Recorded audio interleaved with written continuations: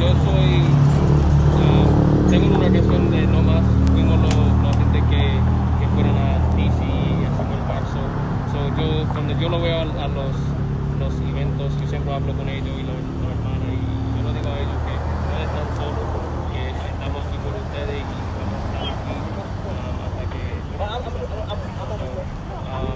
cuando yo lo veo hoy, sí están tristes, pero yo creo que se sienten un poquito más tranquilos, porque saben que este es el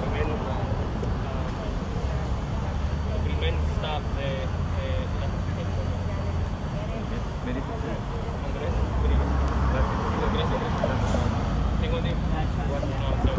get involved, join the marches, get involved with No Mas. We host events all the time. We're hosting a big event in LA next month.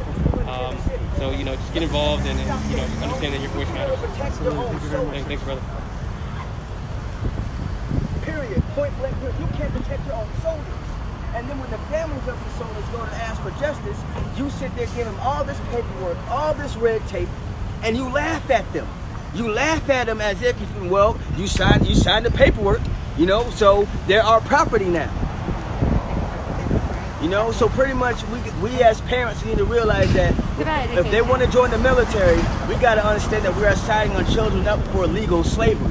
You just have to be educated. You have to educate the parents to educate their kids, to ask recruiters. Recruiters need to be transparent, bottom line. You ask the right questions to the recruiters have to answer No, the recruiters talk to the parents. Yeah. And the parents talk to the kids. Yeah. And then the kids decide from there. Yeah. There should be at no point, because this is what's going on now. You got these predators who are recruiters. Yeah, definitely. They're part of the SHARP program. Yeah. They're NCOs. Yep. You feel me? They're drill sergeants. They're battalion sergeants. You feel me? All these different commanders.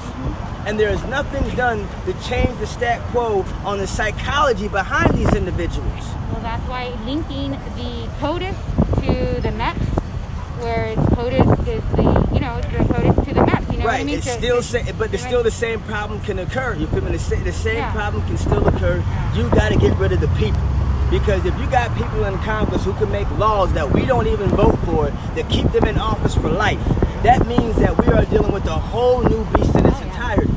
If you're dealing with an entity that talks about justice and peace for all, and you are one of those people who help fight for that cause, you joined the military, you selflessly sacrificed your own life for the sake of people who don't give a daggone, who might not ever see you, who you might never see them, who might never ever care.